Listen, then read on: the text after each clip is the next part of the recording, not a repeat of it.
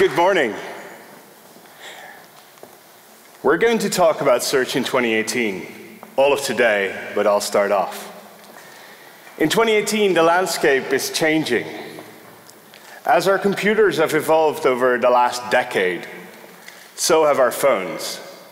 In fact, so much so that the latest iPhone X is just as fast as the latest MacBook that Apple has released.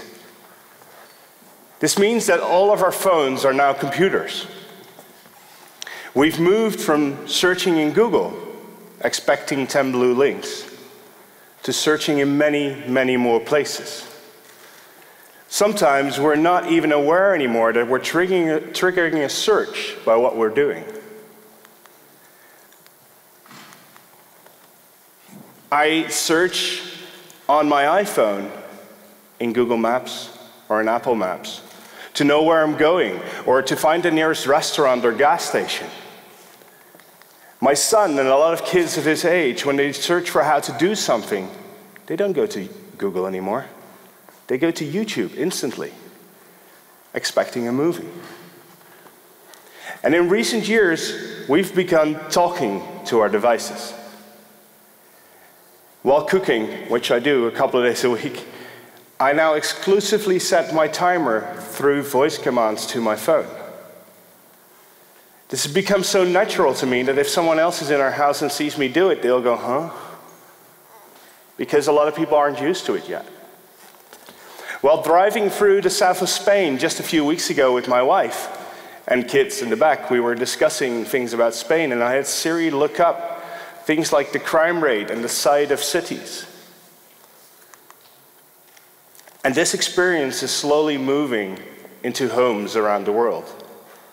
Both Apple, Google, and Amazon are bringing out devices that you can talk to, that are voice activated and listen to you all the time and can give you responses. I was recently in Munich for SEO Oktoberfest, organized by my good friend Marcus here. And we were talking about this, and there were about 25, 30 people in the room who had an Amazon Echo. They were all from the US. About 80% of them had used their Amazon Echo in the last week to order products from Amazon by voice.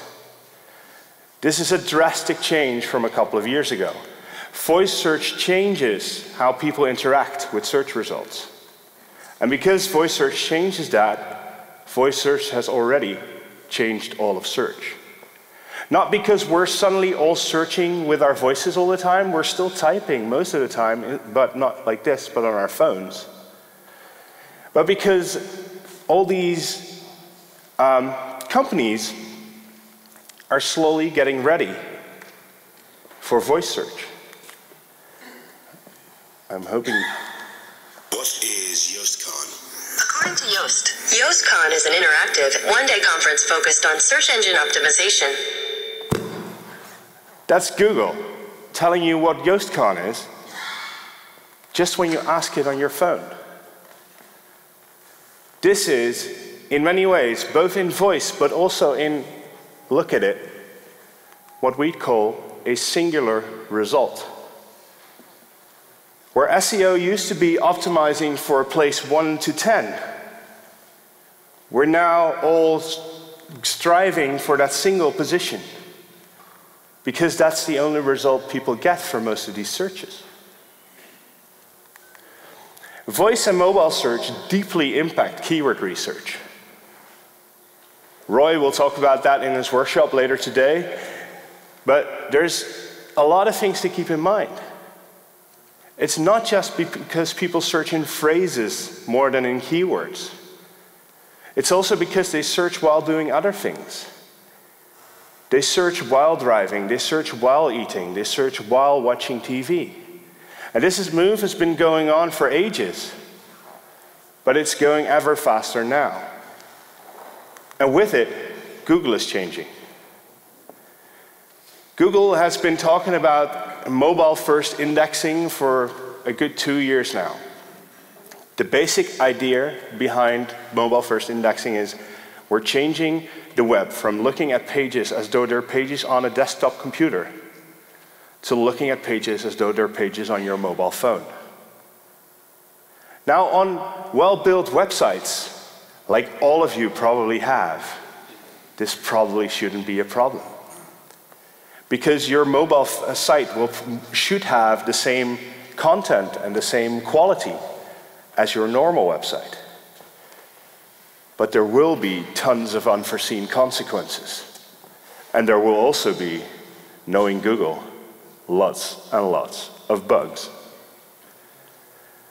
They will be rolling out mobile-first indexing in 2018, probably in the first quarter, and we'll see probably some people, well, be very mad because they've suddenly lost all their rankings. Of course, it shouldn't change all that much, but it is a major paradigm shift. And one thing you should also keep in mind is what Google is doing is very important. It's treating content within apps as similar to content on websites. So if you're searching on your mobile phone, it sends you straight into an app because it knows the content in that app. This doesn't work for all apps yet, but those who work on that can have a great advantage. Google is also using AI more and more in its ranking, something Marcus will talk about more this afternoon. And all of this changes how search results are calculated. Unlike voice search, this doesn't change how people interact with them. And funnily enough, this also means that for us, the advice we've been giving about how to optimize your website hasn't really changed all that much in the last 10 years. Because we've been optimizing for the end result, which is a good website for users. And Google has just been getting better at actually figuring out what a good website is. In many ways, the changes that they've had in the last 5 years is, as Dave put it last night, very briefly and very succinct. They're finally doing what they said they would be doing 10 years ago. This means that content is still king. We've been working on our readability analysis for a lot of time now, and we've put more and more effort in that. And our readability analysis helps you write better content. That's the idea, content that's easier to understand.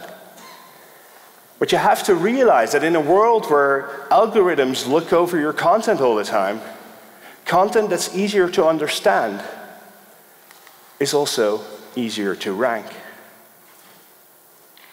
Large sentences that are hard to read for normal people are very hard to grasp for algorithms. Readability has become an SEO factor, much more so than it was in the past. Of course, links still matter, because ranking without links is really, really hard. And I see the SEOs in the room smile, because I didn't say this. Gary Ilias of Google said this just last year. Google had been sort of denying that links mattered for quite a while because, well, they could do without it, and we all knew better. But then Gary came and finally, well, gave us the truth and said, yeah, we really need links. Which is when a friend of ours, Christoph Kemper, put this on a shirt that Dixon, who's speaking later today, is kind enough to model for us on this slide. Now, if you know that link building is important, you know that there is a lot of aspects to that. In Silicon Valley, they had this idea of if you build it, they will come for the last decade or so. Meaning that if you build something cool, people would come to it automatically. That's bullshit. Let me give you an example. Earlier this year, I was in Iceland. I had been there 10 years ago. I was there this year for the same conference, the Reykjavik Internet Marketing Conference, and yes, that's a thing. And we traveled through Iceland the day after the conference with the speakers. And Iceland is breathtakingly beautiful. It has enormous quantities of white, of drop-dead beautiful nature. This was taken at the top of a glacier. It's awesome. 10 years ago, Iceland was doing relatively okay. This was before all the crises. But it wasn't rich. And now, because of one hit series, Iceland's economy is doing better than ever.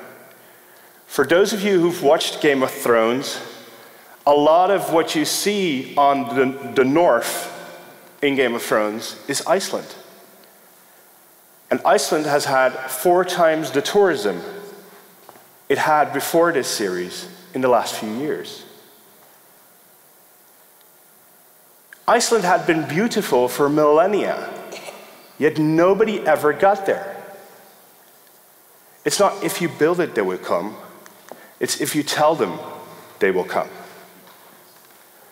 Luckily, Laura, who I met in Iceland earlier this year, knows a thing or two about links, PR, and Game of Thrones. So she'll tell you more about that this afternoon. And with all of that, there's a lot of technical changes as well. So even though our advice on how to build good websites hasn't changed, Google keeps inventing new technologies. They've been pushing accelerated mobile pages, AMP, harder than I've seen them ever push anything before. They've invented a new form of HTML. They're reinventing the core layer of the web just to make the web faster. And to be honest, I didn't get it. I really didn't get why that was necessary. Until last year, we were in California, and we left one of the major cities, and I suddenly found out how slow the internet can be if you're not in Western Europe. It is really weird to suddenly experience that 4 kilobytes per second is actually a download speed that people still experience. Which means that the Yoast.com homepage would take about 50 seconds to load, which is not something that we all find a good idea. So they're pushing this hard, and with it, they're also pushing JSON LD, which is markup that gives them a lot of more information about pages. These two things together help you optimize what your pages look like in search results. And if you can stand out in search results, then more people click on you. It's as simple as that. So we'll play with it. Of course, site structure mistakes and other things that prevent good crawling can still really prevent your site from ranking altogether. Technical SEO has only become harder because a lot of developers have thought up new things to do with websites, and most of them are things that Google does not understand. That's why Dixon will talk about a lot of these things this afternoon. What's also very important in AMP as part of that is speed. Recently, we optimized Yoast.com. We worked with SiteGround, who are not only our gracious sponsors, but also host Yoast.com. And we've been working very hard on our infrastructure, making Yoast.com pages load almost twice as fast. This doubled the amount of pages that Google visited on Yoast.com every day. And if you publish a lot of new content like we do, that's something that's very important. Now this is weird to people because in many ways when we talk in the SEO industry, and even we at Yoast.com talk about these things, we talk about something called crawl budget. As though Google can crawl 10 pages a day on that site, and 20 pages a day on that site, and 200,000 pages a day on that site. Google internally doesn't call it crawl budget.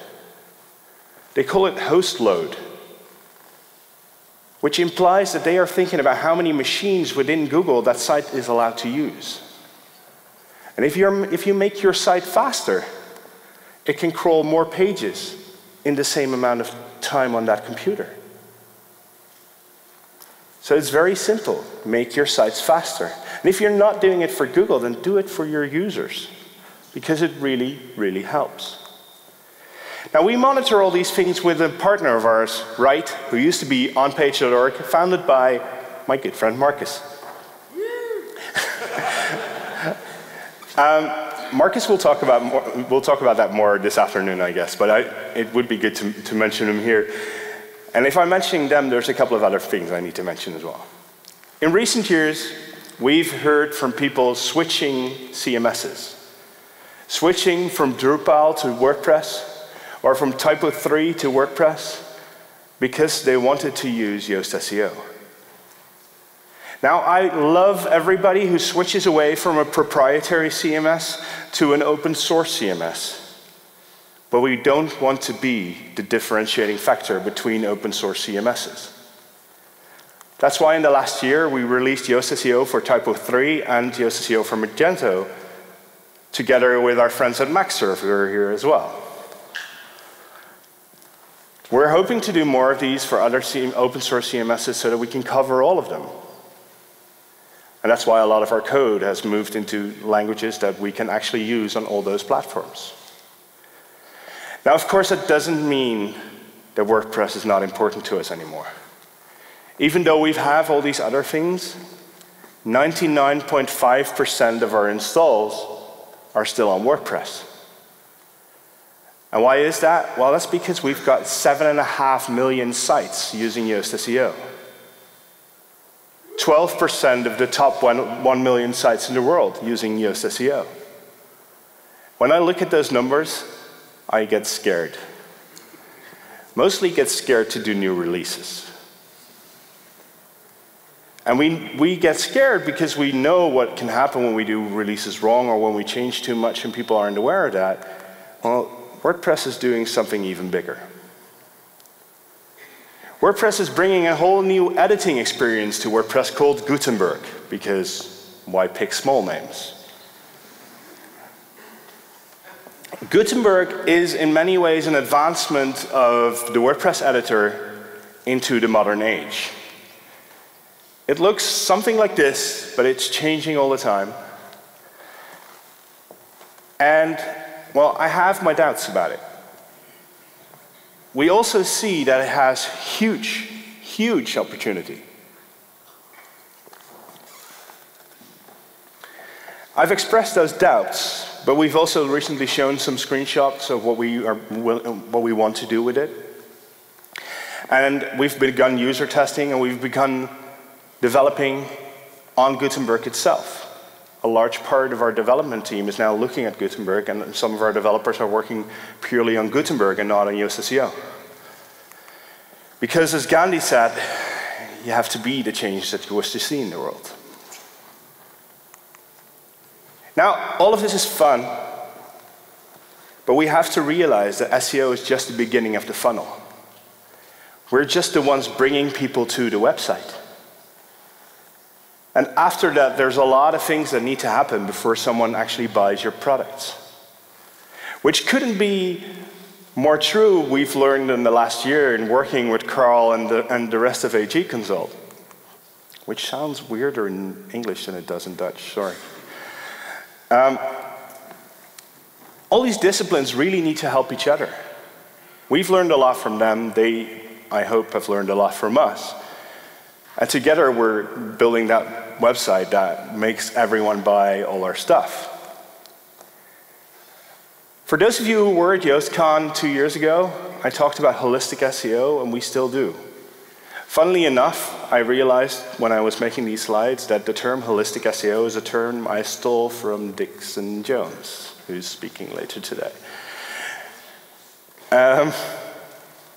But this is still true. Good links, great content, quality websites, quality accessible websites, which is why Rian and Andrea are talking about accessibility as well today, get you to higher rankings. It's not one of these three. You need all of them. That's why I hope today you will take notes on all of these topics, and by tomorrow, you'll start optimizing your website. I hope you enjoy YoastCon.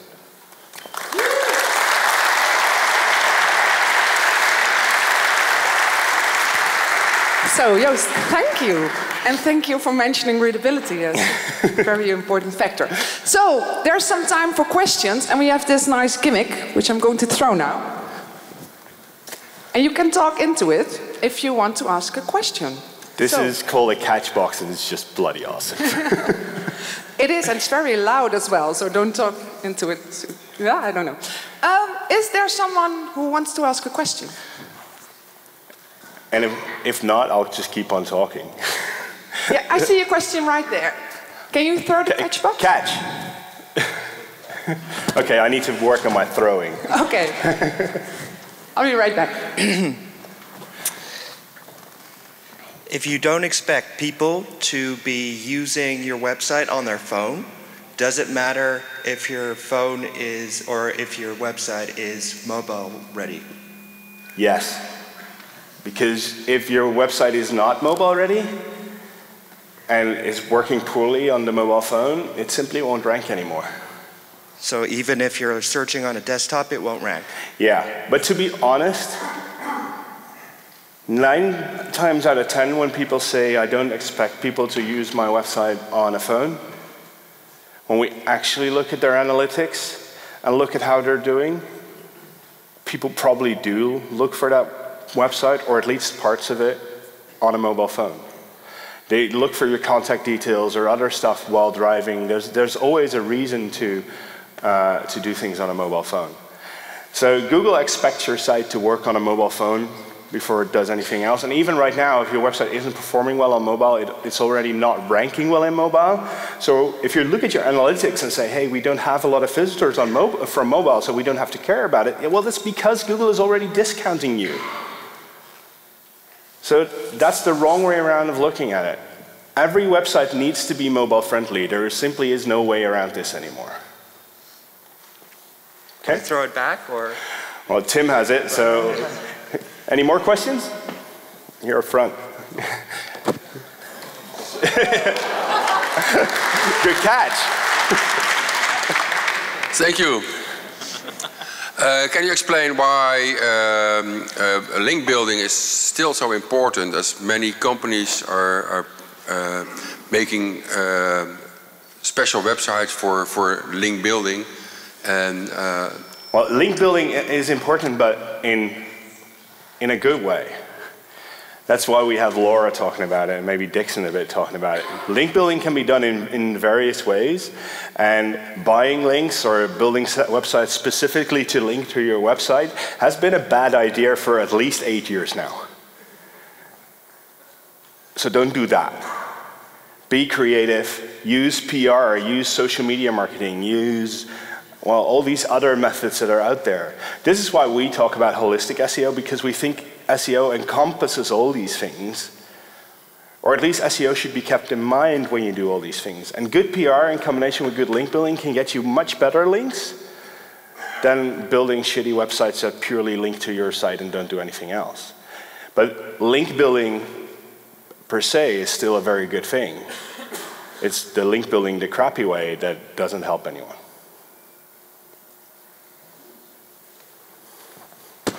Oh, throw it.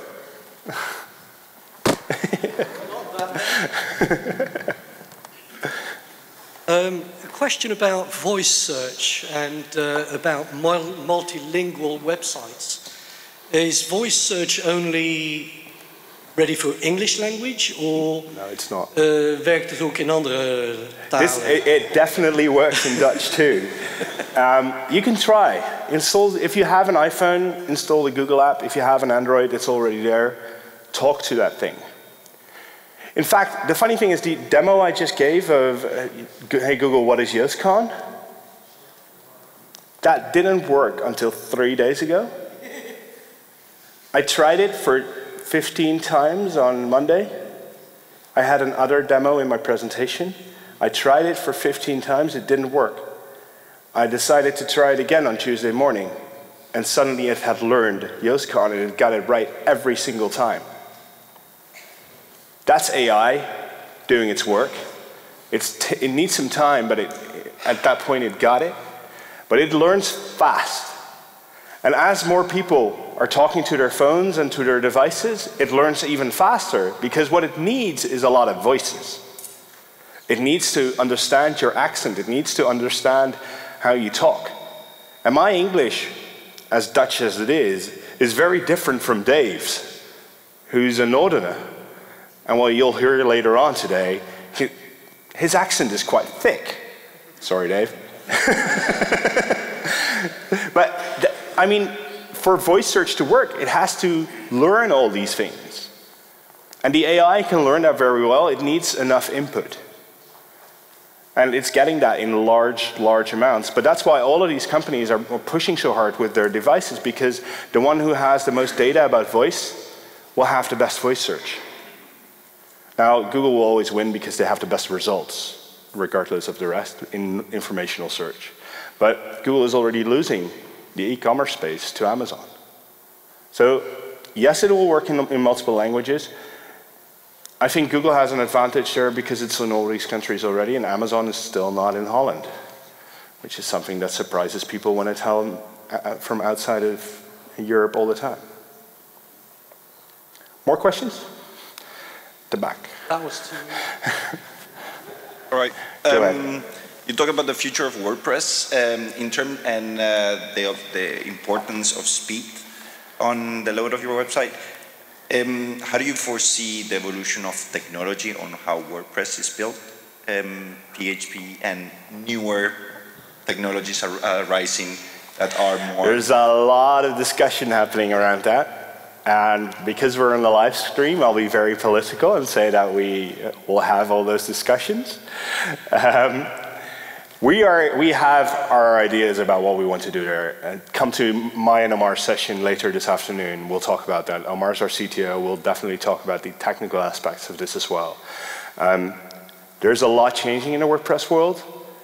And we are, I think, more aware than some other people that if we change a lot of stuff, that means that we're changing stuff for 28% of the web, which is a lot. So we have to be careful about that, and there's a lot of things happening there. But I would just like to get rid of simple things first, like PHP 5.2, which is a PHP version that was released years before most of our developers actually started high school. So there's a lot to do there, and it's fun times in the WordPress community. You can throw it right behind you if you want.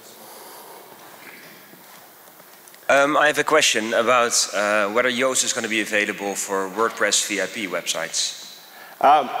We want to. We're working with them right now on VIP Go. We're running some tests. Actually, the Jetpack team was in our office yesterday. Our relationships with Automatic are ever improving. There's a lot of work there. Historically, VIP had always had this rule of they had to look at every line of code in a plugin before it could run on VIP. We change hundreds of lines of code every other week. So there was a process problem there more than anything else.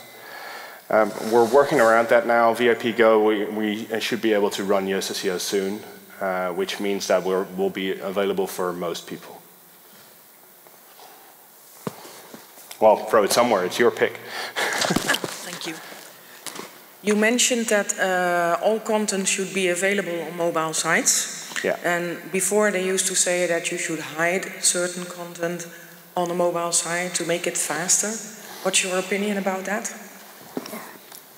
Well, if you can hide it and it's not important enough, why are you showing it on your desktop site? So, I mean, that's it, really. If it's important, it needs to be there. If it's not important, leave it out. It's that simple. I think we have to move on, but last question. One more question there. When will you be doing Joomla? When we find a partner suitable enough to do that. One of the things that we know is hard is that when we do a new platform, we actually bring quite a lot of users quite fast. So the partner that we work with has to be capable of doing that. It's one of the reasons we partnered with Write, for instance, was that they were capable of handling what we were sending them in terms of traffic. They're doing the checks on whether a site is indexable. That means that they're doing a couple of million of those checks every day. That's not something that everyone can just do out of the box. And so for Joomla, we're definitely looking for a partner that's capable of handling what we need. And that means no small shops, but larger companies, because, well, it is a large thing that we're working on. The whole MaxSurf team here is here and can probably tell you about how it is working with us, even though I hope they love it. Okay, thank you. I'll see you later today, and good luck.